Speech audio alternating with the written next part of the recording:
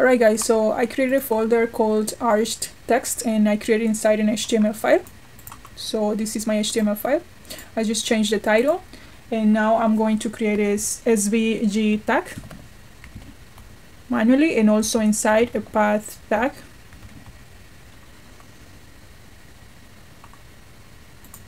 So for the SVG, inside I add the view box and is equal to 0, 0, 500 and 500. So this is the top left corner on the SVG canvas,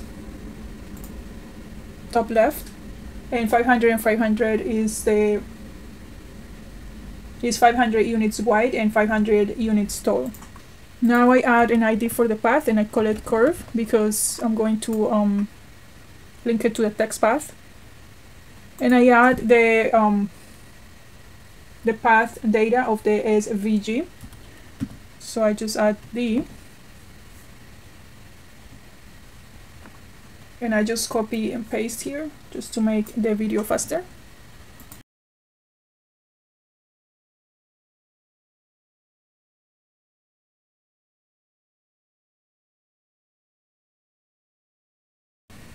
And now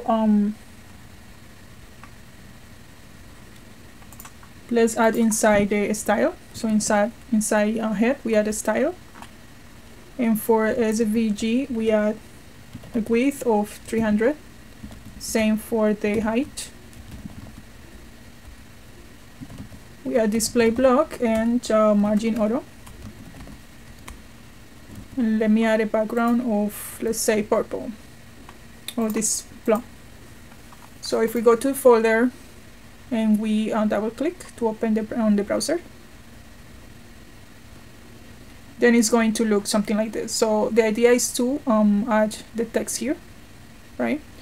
So let me just center the SVG.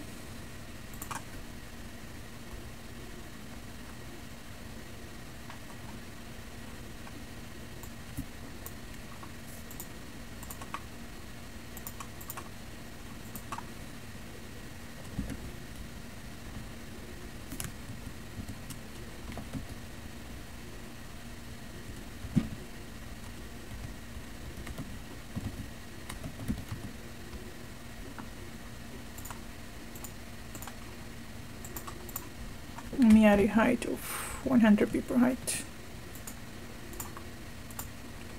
just to center our box. Alright, so then here, and I don't need to have an ending tag or a closing tag for path. So below I just add text, the text tag, and here I add text path,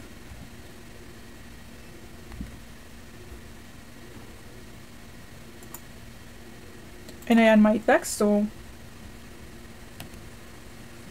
this is an arched text.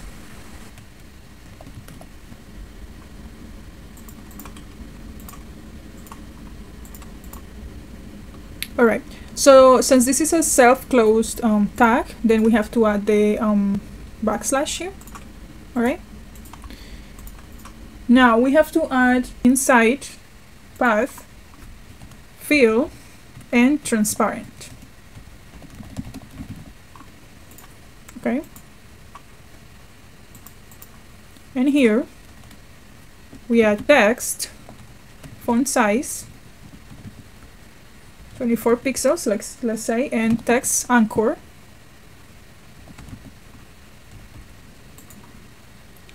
middle. And now we relate it here.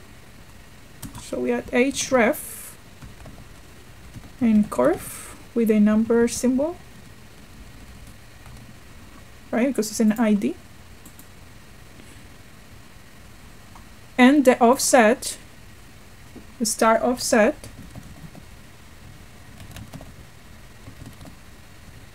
%. So it will start from here till here, right? So if I add, let's say 10%, then it's gonna start around here and so on, right? So let me make it bigger.